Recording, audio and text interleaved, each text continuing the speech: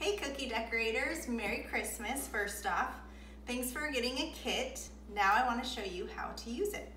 The first thing you want to do when you get your kit is take all your piping bags out and cut the tips off. Just a little ways up would be great. So then your opening is not too big or too small. So we'll do that on all of them. Also get your sprinkles out as well.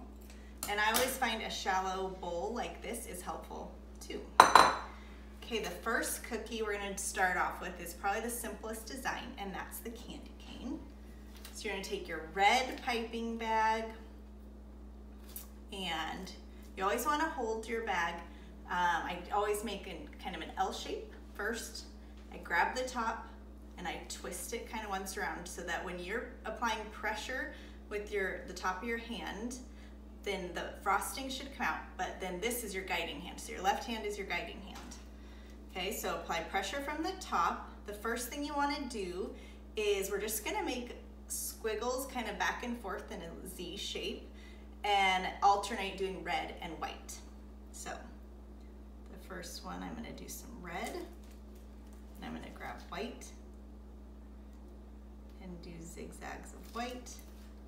I'll show you what it will look like here in a second as we go. Red,